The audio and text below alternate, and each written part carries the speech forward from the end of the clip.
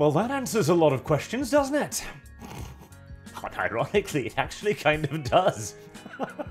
So, many of you who saw the latest Fable trailer may have noticed that the company elected to make their lead female character, shall we say, not conventionally attractive.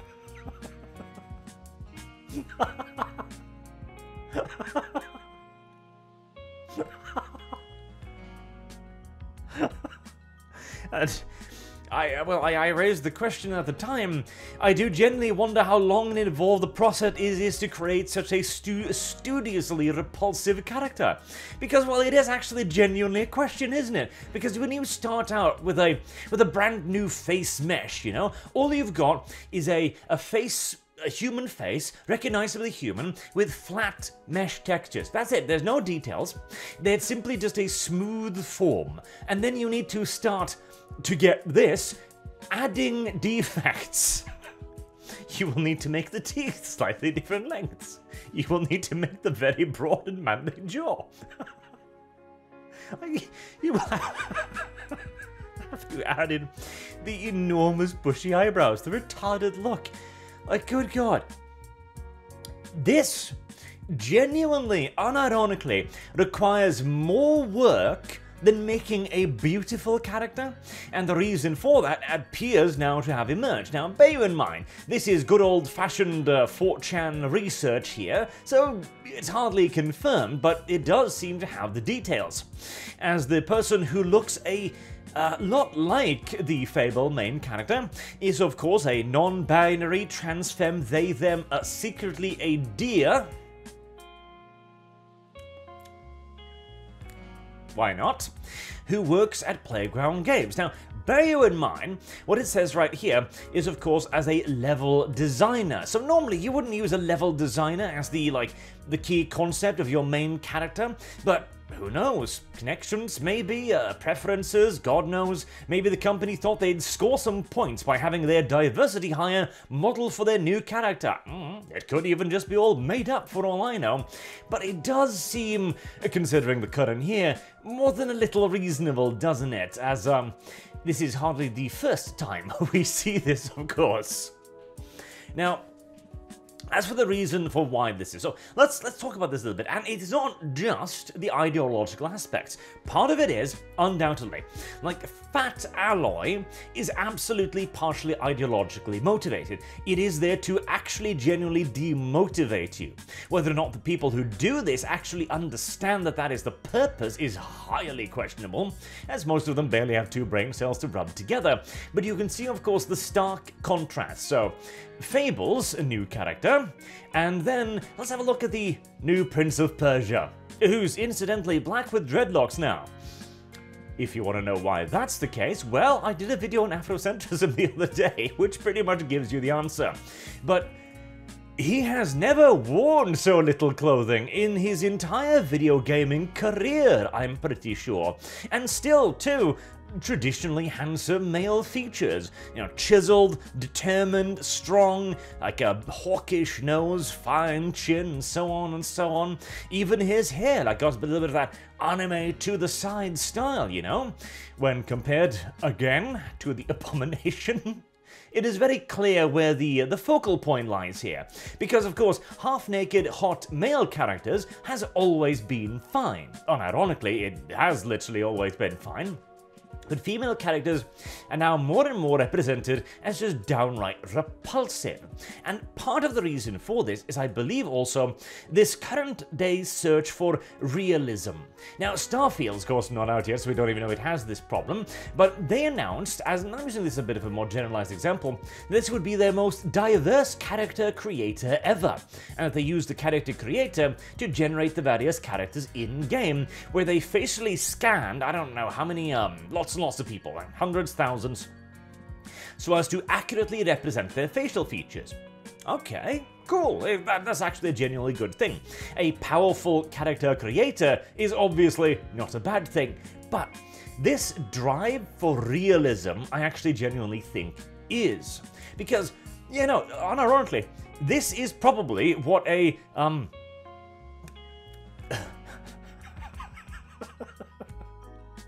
Oh, it literally is what a realistic depiction of this person is. I was about to say something there that might have made people a little angry at me, specifically one gender. But yeah, unironically, yes. And then when you also put her in the most unflattering lighting and dress and style and execution imaginable, you do indeed get this. Whereas if you do the opposite, you know, you cel shade it a little bit, you add in the good lighting, you give it a little bit of an outline, contour, etc., you get this. Duh. You know, it's literally a 3D model. You can make them as attractive as you want, and in fact, to make them realistic looking or even unattractive requires a tremendous amount of effort, because you start with something that is, well, by definition, perfect.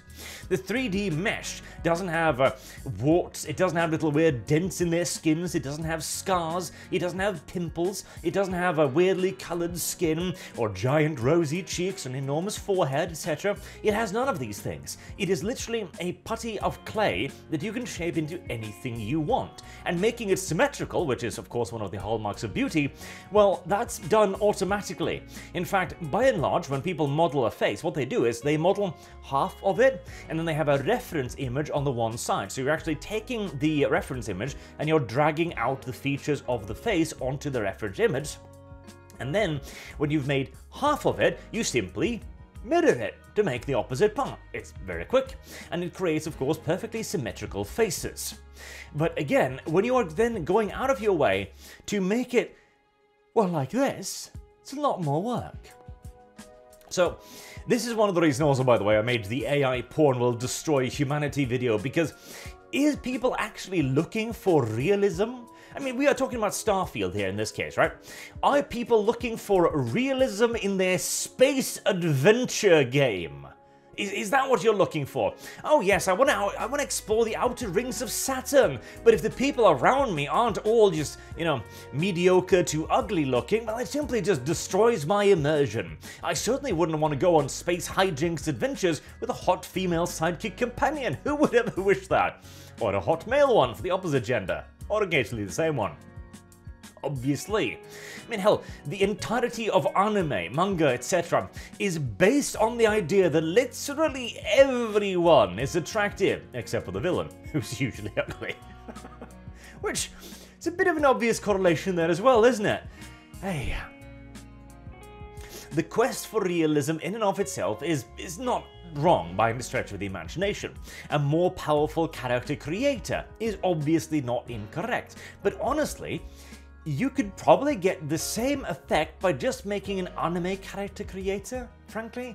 As I would actually love to see a kind of a study on this.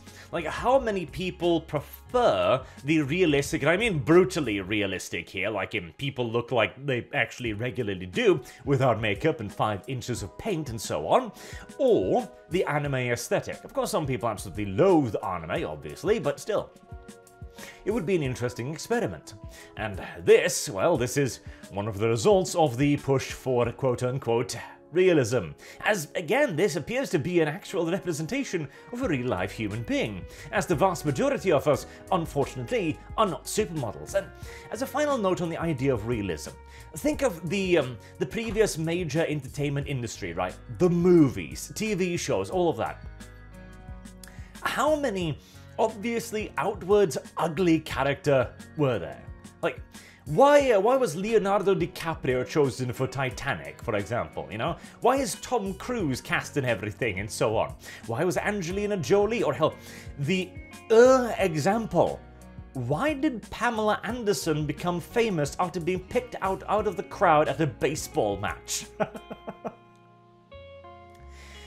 The simple fact is, attractive characters are easy to like. It is literally human psychology.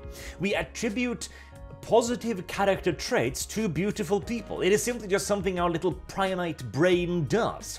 We look at a hot person and we think, oh, he's probably a pretty good guy. He's probably honest and hardworking, and he probably deserves everything that's coming to him. Then we look at a fat, ugly guy and think, oh, he's probably a layabout and a wastrel, even if the other guy is a millionaire and the first guy is a bum. Because, again, human brain worky that way. And trying desperately to make sure that the human wave doesn't work that way is a hilariously losing battle. But hey, I will say it is to our benefit, so why not? And to be fair, I am presuming, hoping, praying that this will be some sort of inside joke, maybe, because the Fable characters have always been demonstrated as being a little bit of a tongue-in-cheek representation of the British countryside, shall we say. And that would certainly explain some of the more interesting dental fixtures. Nothing else. Maybe. And there'll be a powerful in-game content creator, a character creator, and most of the characters will look, well, not like this. That's entirely possible. But at the same time, if this is true, well, they've already got an agenda seeping through every level of the game. And when that agenda is at its very most basic layer to demoralize you, somehow I don't expect the game will be overflowing with interesting, attractive, pretty characters. I hope I'm right. Wrong. English. Actually, you know, I'll go with the first one. I hope I'm right and that everybody else is wrong. No, not everybody else in this case. But we'll see. I mean, a character creator, there's gotta be one, undoubtedly, you'd think. Otherwise, I don't know, PR stunt? Doesn't seem like a very effective one in my mind. Hey, it's better than a race swap, I suppose. And Starfield, again, we don't know enough about it to really comment on it, but I think it's just going to be a Bethesda RPG, really. And I think it'll be entirely serviceable as a Bethesda RPG. But Bethesda also have a long and proud history of making further studiously ugly characters. Like that wonderful sequence in Oblivion, where the hot women were supposed to come seduce you. Anyone who played that game is going to understand that joke. Shield bash. Shield bash repeatedly. Until next time, I've been Arch. Thank you all very much for watching, and I hope to see you all again soon. Have a good day.